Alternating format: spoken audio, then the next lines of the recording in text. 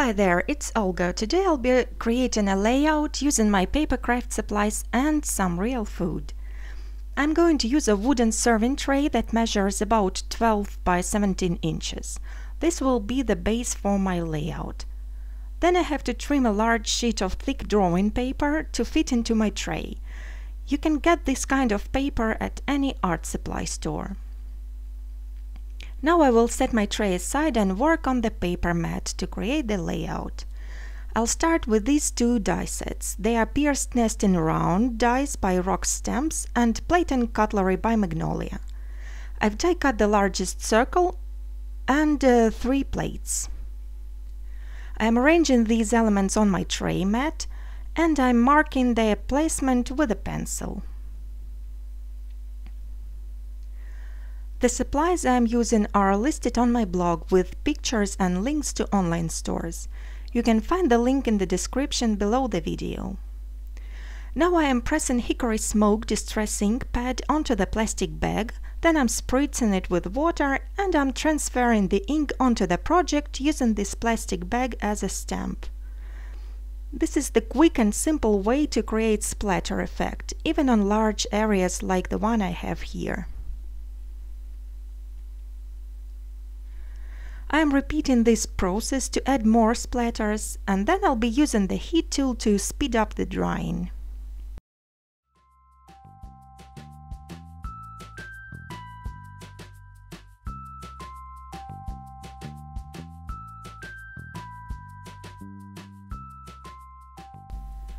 This die is called Integrated Rectangles. It's by Macaron, a Swedish producer. I will need 5 die cuts for this project and I have used the black pepper again. Then I'm going to apply some liquid glue onto the image at the wrong side and simply stick the images randomly onto my tray mat. I like to use a large acrylic block to hold the die cuts down to make sure they stick all over.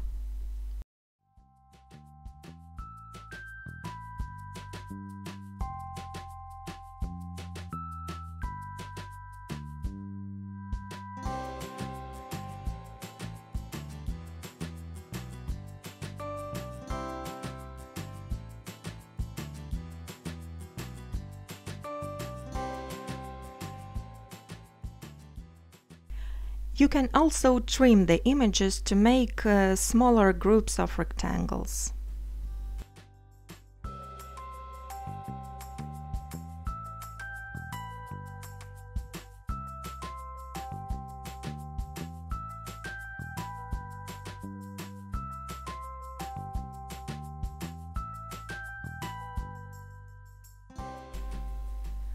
This stamp is worn burlap texture, also by Macaron. I'm going to stamp it randomly all over the project. I'm using permanent black ink for stamping.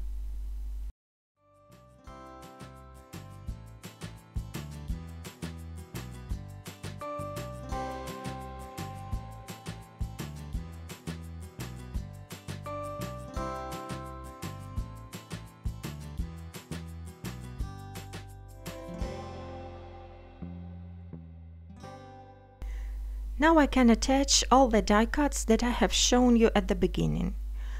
I like using quick drying tacky glue, but any type of adhesive will work.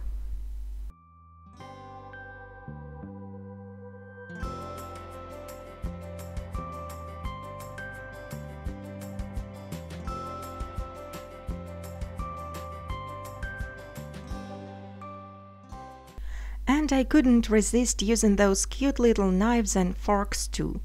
I've die cut them out of silver mirror cardstock and I'm simply sticking them by the plates where they belong.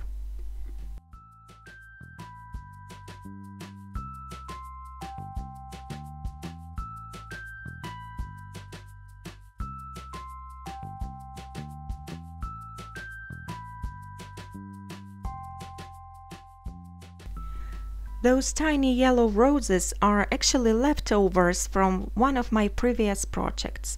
I'll put a link in the description in case you want to know how to make them. but you can totally use store-bought paper flowers or any other yellow embellishments like buttons, for instance.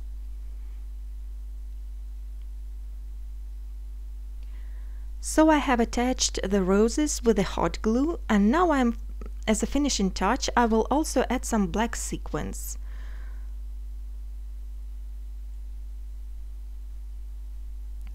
The glue I have in this needle applicator bottle is Ranger Multimedia Matte.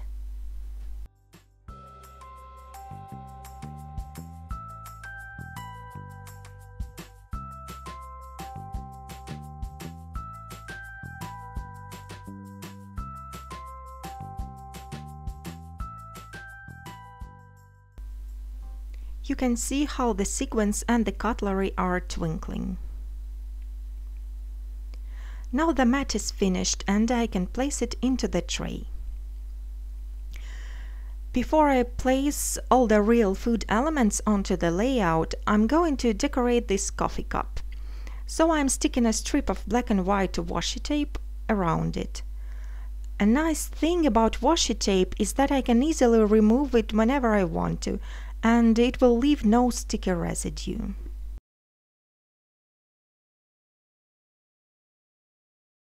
So let's set the tray now. I'm placing a saucer on top of a large circle, then comes a cup of black coffee and some bright yellow macarons on top of little black plates. And here is a cup of coffee served by a paper crafter.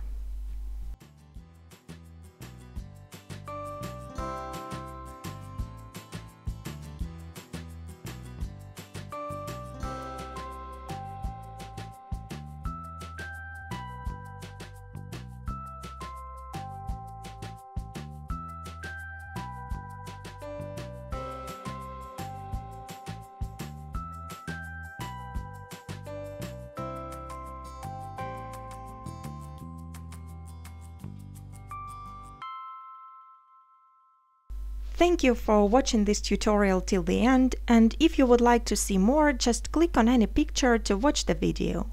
Have a wonderful day and I hope to see you again soon.